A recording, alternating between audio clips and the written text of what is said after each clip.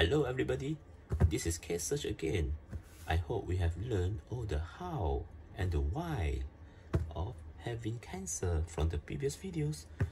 This way will be super exciting as we will be proceeding with another phase in which is the clinical application in cancer management. So without further ado, let's move on to the diagnosis to cancer. Let's go. Have you ever wondered how to diagnose a cancer? How does the doctors confirm the cancer? What are the elements that are needed for us to confirm the cancer case? Before we start, you must understand this. The diagnosis of cancer has been streamlined by an international body. It's called AJCC. It's American Joint Committee on Cancer.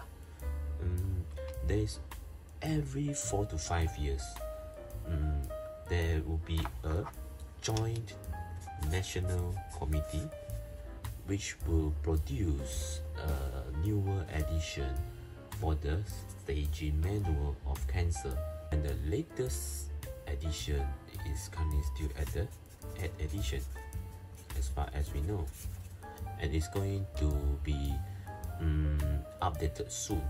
As what we have mentioned last week, we need this triple assessment.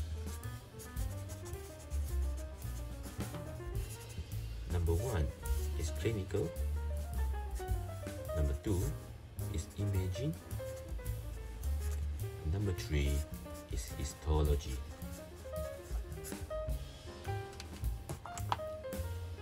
You need 2 out of 3 criteria for you to be sure to confirm the diagnosis of a cancer.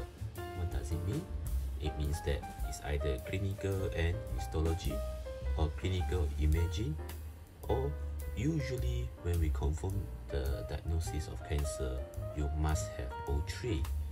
But there are some caveats we are going to talk about in the later of these videos. Let's talk about clinical. The component of clinical, number 1 is the history. Of course, after the history, you can have physical examination that point towards a cancer diagnosis. However, there is always adjuncts. Endoscopy is actually under clinical, it's not imaging. Endoscopy is that OGDS, the upper scopes, colonoscopes, the lower scopes. It can also be the bronchoscopy. So, if you look at this, endoscopy is actually the adjunct of a clinical diagnosis. And one more is the blood investigation. The most common blood investigation that we could use is the tumor markers. One problem is tumor markers are not sensitive at all, most of them, and they are not specific. But there are a few that could be used, which are the alpha fetoprotein, beta HCG, and the PSA, the prostate specific antigen.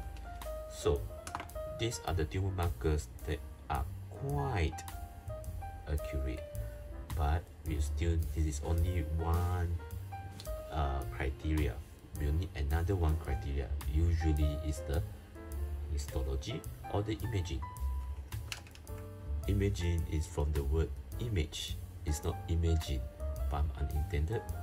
So you can divide the imaging studies with non-radiation and radiation study. Non-radiation studies, it is the ultrasonography. Ultrasound could it's also operator dependent. That is the problem, and there's one more, is a magnetic resonance imaging, MRI.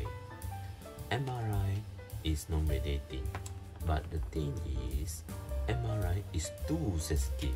It gives you a lot of diagnosis. Okay, let's go to radiation. Radiation, you can use X-rays, the most commonly used X-rays. Second, because of X-ray, you're using the X-rays, you can have a mammogram. Mammogram is another, is quite sensitive.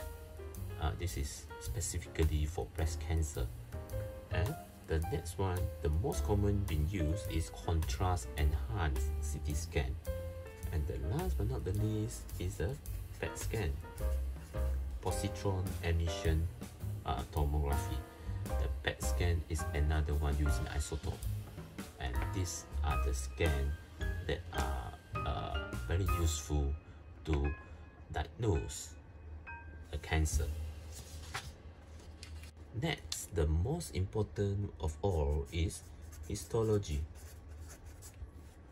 Histology, or we call it histopathological examination. This is when you will hear most of the doctor will say HPE, because HPE is from the word histopathological examination. Right.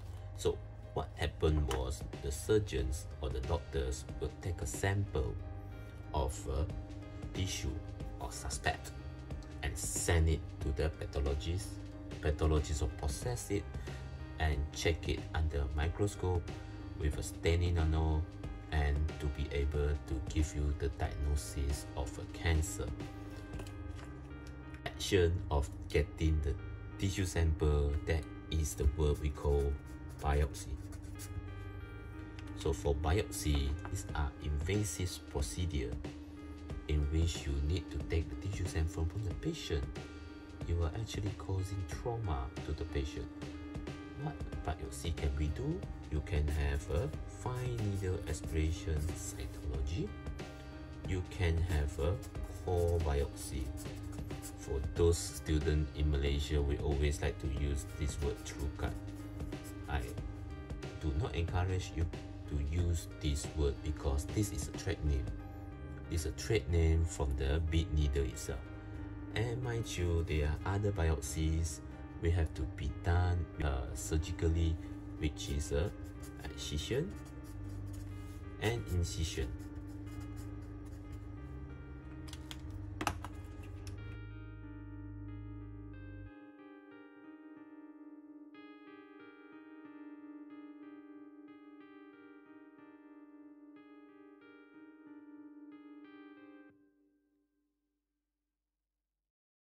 It will be interesting to discuss the difference among the three methods. For FNSC, fine needle aspiration cytology, what happened was, let's say this is the mass and it's underneath the skin. We'll give a local anesthesia and we put a needle, and the needle is a fine needle as small as 21G, or in Malaysia you will say a blue needle. Alright, so what happened was, you use the needle, target blindly, or either CT guided or ultrasound guided. So let's say this is a mass over the neck and it's quite superficial, it's a subcutaneous tissue, and what you can do, you can use the needle and you connect it to a syringe and you pull the plunger so that it creates a vacuum, and you just go a few crosses so that you can get the cytology. Cytology is the study of cell. As what you can see, we just aspirate the cell from the mass. Alright, and you can only see the cell. And this is what the pathologist is going to look into, the features So remember the 4 features, yeah, of a cancer. What about core biopsy? A. So this is the mass. It's quite big. The core biopsy, the needle is huge, right? 12 to 14. It's a big needle, and it's a special type of needle in which there are 2 needles inside there, and there is a place for the needle to catch hold of the tissue here. There is a spring-loaded machine which will attach to both the needles. There's the outer needle and the inner needle. What's the benefit of a core biopsy as opposed to this fine needle aspiration? There you see, FNSC you can only look at the cell, but core biopsy you are looking at the tissue. The advantage of looking at the tissue, you can examine the architecture of the structure. This one can give a better confirmation of diagnosis. Sometimes even FNSC and core biopsy couldn't be done. Then what can you do as a surgeon? Yeah, we can just do a excision or incisional biopsy.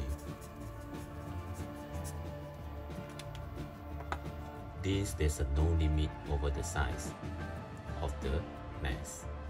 So excision biopsy, let's say this is the mass, and I take out the whole mass and I send this to the pathologist to further evaluate if it is a cancer or not a cancer. Sometimes the mass is so huge that it had already eroded the structures, the important structures, maybe the blood vessels, maybe the nerve. So for this kind of situation arises, we don't want to disrupt the plan, the eroded tissue. We can always come back later. We want to keep it serene, pristine. So what we do is we do an incisional biopsy. This we can just take out part of the tissue. I wonder if you guys heard before which excision. Okay, this is also one of the biopsy. Right? It's not necessarily must be a excision.